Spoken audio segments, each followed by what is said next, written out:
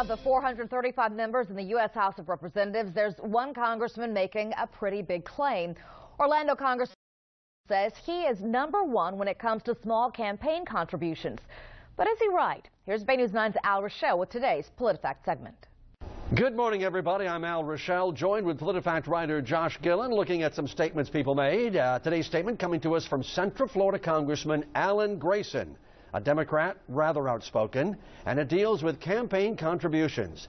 In an interview with Democracy Now! That was back in April, Grayson said, and I quote, "I am the only member of the House of Representatives who raised most of his campaign funds in the last election from small contributions of less than $200. All right, Josh, how do you check on that one?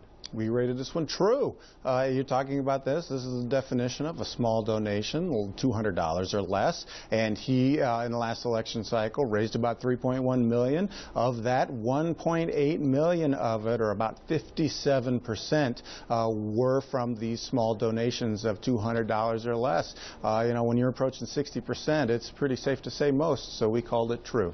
Yeah, you know, that really surprises me because Grayson, I mean, he makes a lot of money himself, and sometimes you think that the circles that they run around in would be the ones that would be contributing most of the money. A lot of experts we talked to said it kind of comes down to who your constituents are and the way you discuss the issues, who you're really connecting with. And for him, it seems to be people who are willing to give small donations. Yeah, $200, well, it's small to some people. That's still a lot of money to me. 200 or less. Or less. Oh, okay. The less part I might fit in there. More PolitiFact statements coming up this weekend on Political Connections. Have a good day, everybody. You can check out PolitiFact sources and documents online. Go to our website. It's baynews9.com.